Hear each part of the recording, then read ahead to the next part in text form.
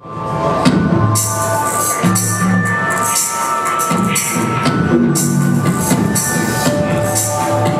I'm talking about during this presentation is the idea of emergence. And what we're going to do is we're going to walk through this concept a little bit. I'm going to show you some work that I've been working on which touches some of these things. And then hopefully we're going to have some time to talk a little bit at the end. About these is that they're always unique. If I choose the same seed image again, it'll render the exact same map for this image. So you get a fingerprint of how this image is related to the other images inside this massive group of images that we have. And the other interesting thing about it is that it's temporal. So if tomorrow you were going to go log onto the mobile site and put another image into our pool, and we now have 12,638 images instead of 12,637, that one image could change the entire structure of this similarity map. So we get these fingerprints of how that image existed in our pool at one specific point in time. At this project called the color economy. And in the color economy, what I've done is I've imagined a system where pixels can trade in color. So pixels only have really one thing to trade. They have red, they have green, and they have blue. So I thought if you were to release a pixel into the world and try to make it into a big capitalist pixel system, how would it be able to trade with another pixel? You know, a red pixel might approach a green pixel and say, you would look good in red. I've got some red for you.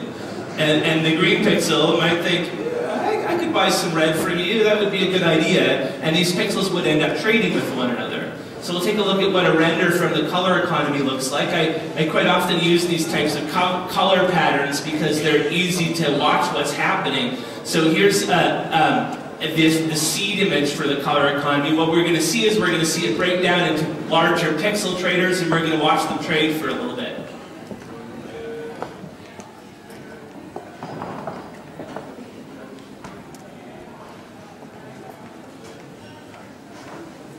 So Ingve Malmsteen is?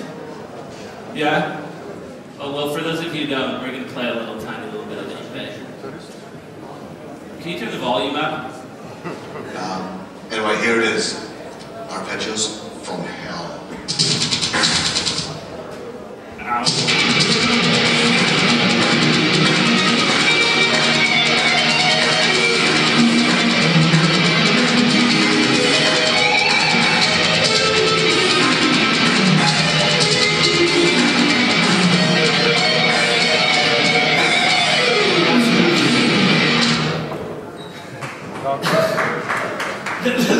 The point maybe being that complex is not always good.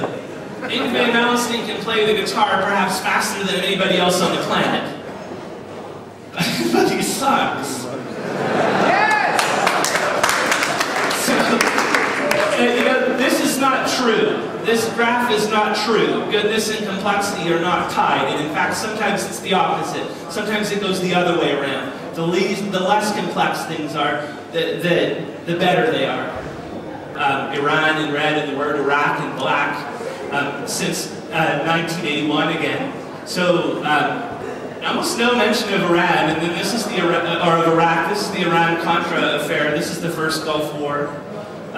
This is some sort of flare-up, and then this is something that happened September of 2001.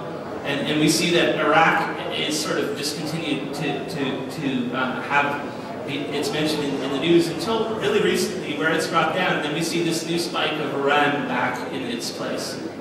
Here, I'm going to have a beer in about 15 seconds, and I'm going to be here all night. We have G-Monk and Joshua coming up later. It's going to be an excellent evening. Thank you so much, and if you have any questions at all, please come up and talk to me during the rest of the event. I would love to say hello.